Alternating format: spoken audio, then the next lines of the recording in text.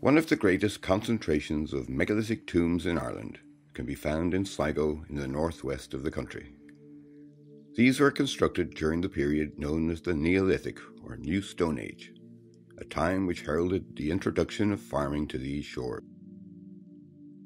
These early farmers transformed the Irish landscape in several ways. Firstly, with the creation of fields to cultivate their cereal crops and keep their livestock. Some 6,000 years later, the impact of this agricultural revolution can still be seen today as we look out at the modern farming landscape.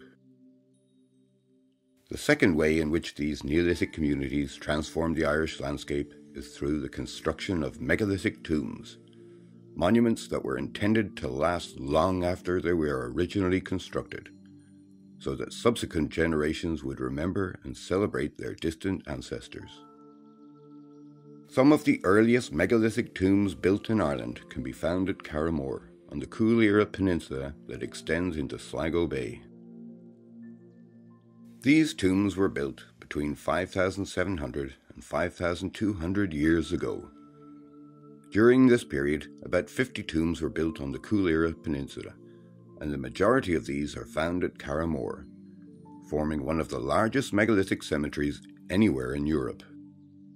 The Carrowmore tombs typically comprise a ring of boulders, forming a curb around a central burial chamber. When they have been excavated by archaeologists, the most common burial rite found has been human cremation, and the objects most frequently associated with these remains are bone and antler pins, which were probably worn by the deceased before they were cremated.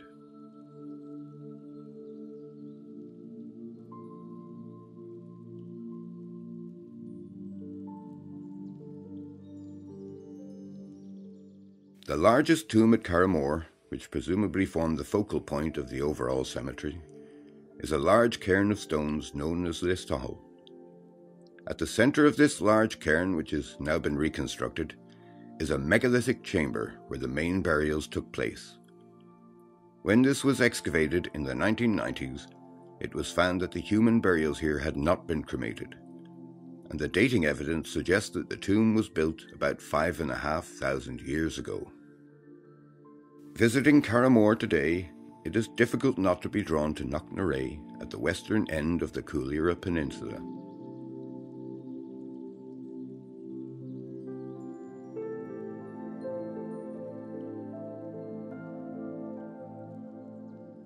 The summit of Knocknarea is not particularly high, yet its tabletop profile dominates the Atlantic coastline in this region.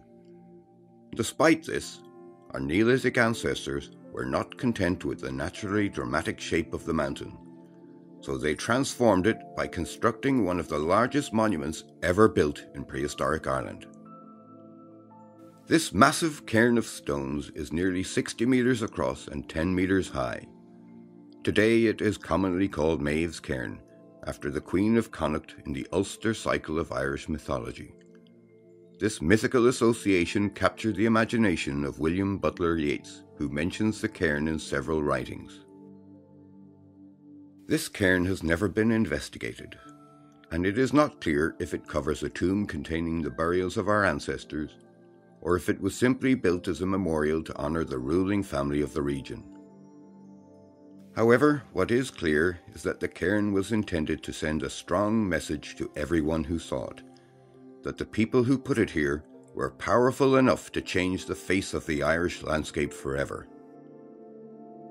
There are few prehistoric monuments anywhere in the world that have so dramatically altered the landscape in the same way that Maeve's Cairn has changed the shape of Knocknarea. Today, over 5,000 years later, Maeve's Cairn still stands proud and continues to embody the ability and strength of our Neolithic ancestors who lived here. The internationally important tombs at Carrowmore and Maeve's Cairn and Knocknarea are national monuments in state care and are managed by the Office of Public Works. We would ask visitors to Knocknarea not to climb or interfere in any way with Maeve's Cairn. It has stood here for over 5,000 years, and we would like to ensure that generations to come will still have the same opportunity to admire the achievements of our Neolithic ancestors.